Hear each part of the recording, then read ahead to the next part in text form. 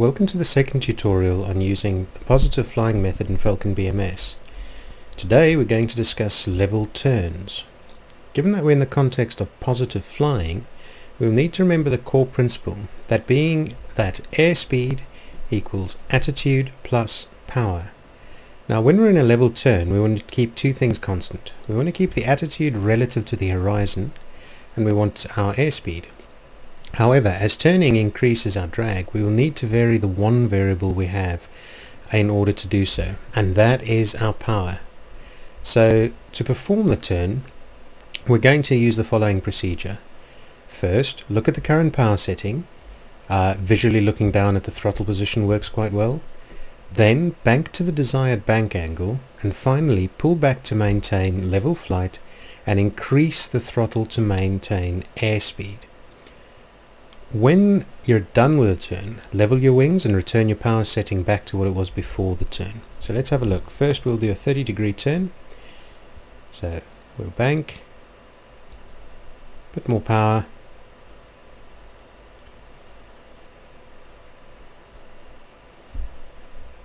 and then when we're done turning, we simply level off, pull the power back to where it was, and you should be fine.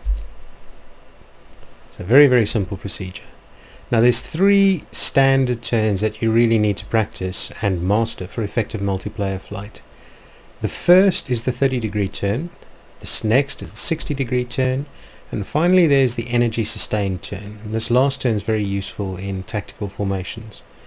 So in order to do the 30-degree turn, we do just like we did. We simply use 30 degrees of bank, and if you look at the attitude indicator, that line there is your 30 degrees of bank. For the 60-degree turn, you'll bank to this line over here, and then for the energy sustained turn, that we'll cover in a minute. So let's start with the 60-degree turn, as we've already done the 30-degree turn. What I'm going to do is I'm going to bank to 60 degrees, increase my throttle, and just keep the nose level with the horizon.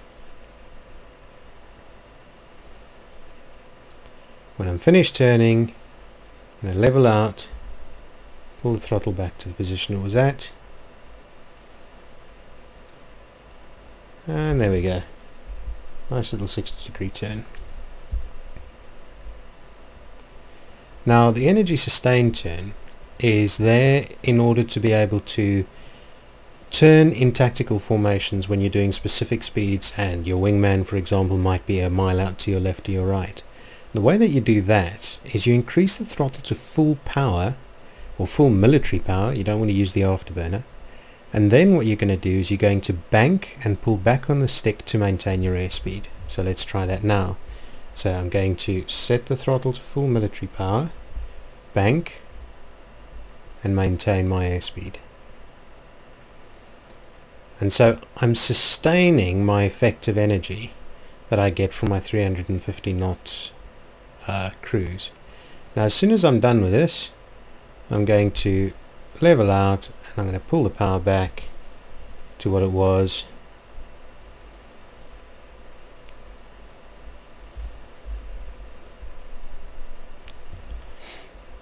and there we go, the energy sustained turn done.